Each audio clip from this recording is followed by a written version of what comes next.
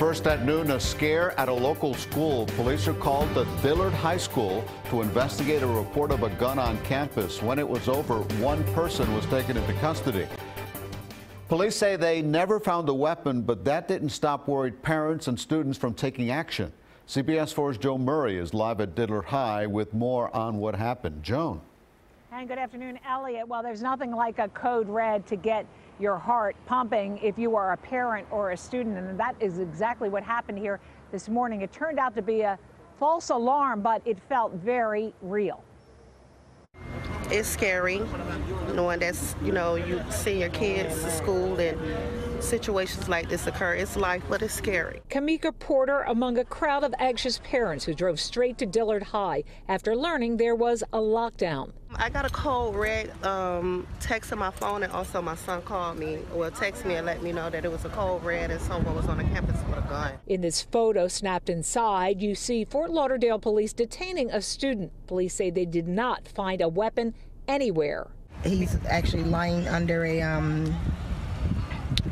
a desk, so that I know that he's okay.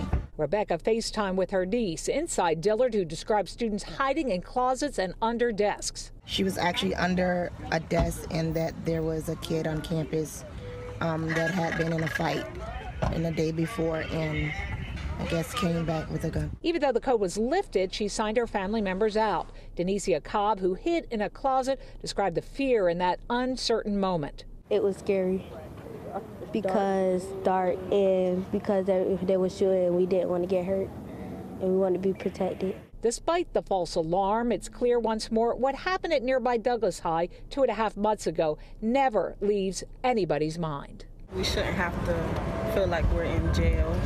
We shouldn't have to come to school every day and get searched or have these problems.